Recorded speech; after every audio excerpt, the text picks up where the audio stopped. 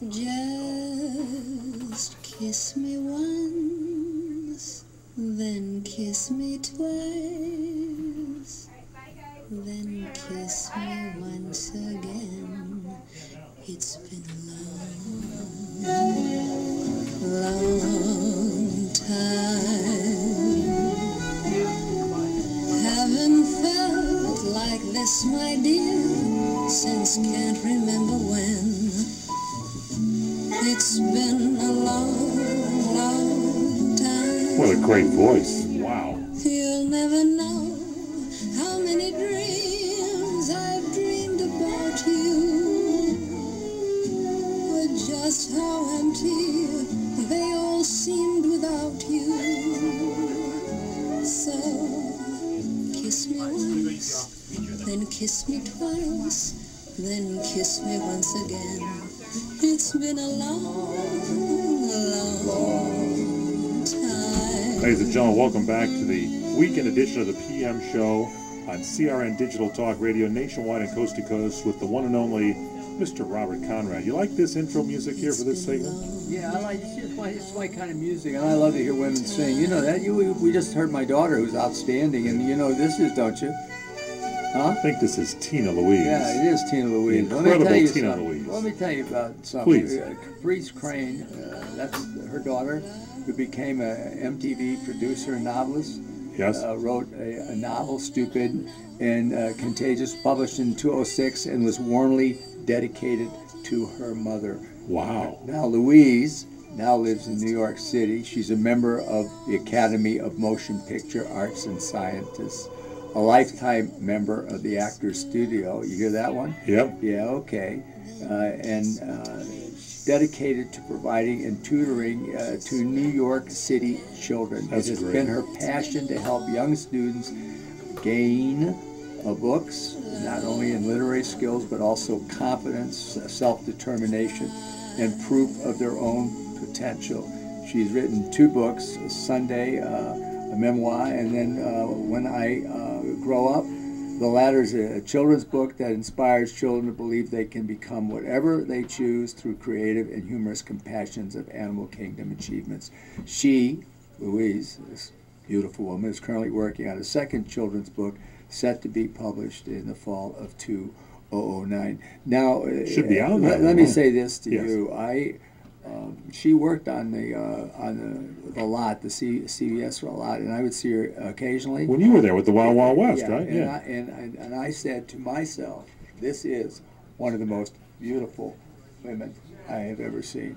And talented. Ever seen. And, well, and talented, of course, but I mean, I didn't know that when I saw her walking down the streets. I didn't know she had talent. I just know she had beautiful legs.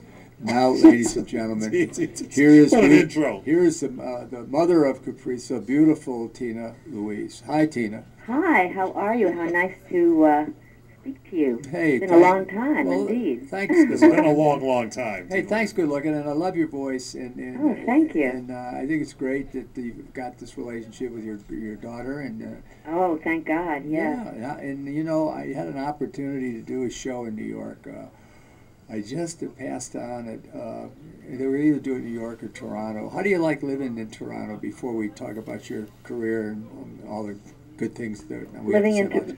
How do I like living in Toronto? Or No, would I like in to? New York. No, in New York. In New York. How do you like living in New Oh, York? in New York City, I adore my city. Oh, I love where I live, and I love this city, and it's just absolutely wonderful. Today it was snowing and raining, and having been born in February, it doesn't deter me.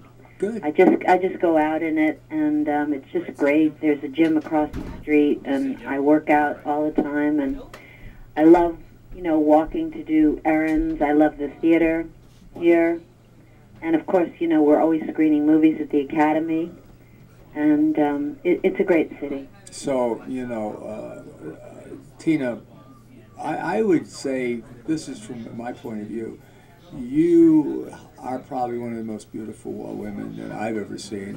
When I first saw Elizabeth Taylor many years ago, I thought, "Now that's a hot, beautiful girl."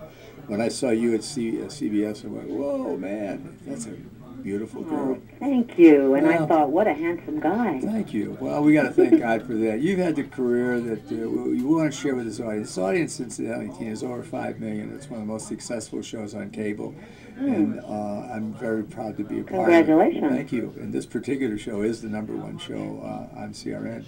And what we do is we have the audience participate. They send emails, they call, and they ask for people that they want to hear talk, and you are one of those people. So thank you for doing the show for them, and thank you for doing the show for me. Now, you've done Broadway, you're a singer, you've written books, you've made films in Europe, you've had a hit television show.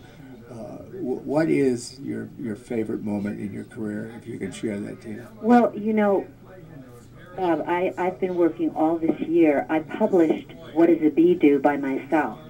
So that's your book, and you did all the publishing, everything yourself? Yeah, because, see, the way this came about was that I saw a segment on 60 Minutes. I saw a farmer come on and start talking about the honeybee. Right.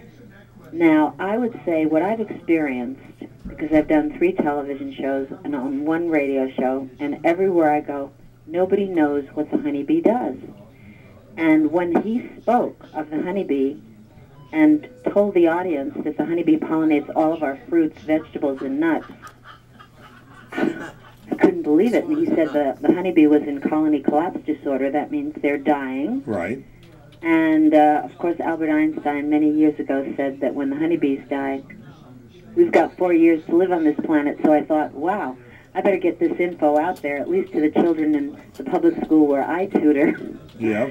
So I started working on it. I mean, you know, I really knew nothing, and I don't know that I know everything about it right now, but I got enough done so that to sort of pique their interest, because they say that, you know, we are like 26th in terms of our scientists and biologists and everything, and this is something that really I thought that they would be curious about.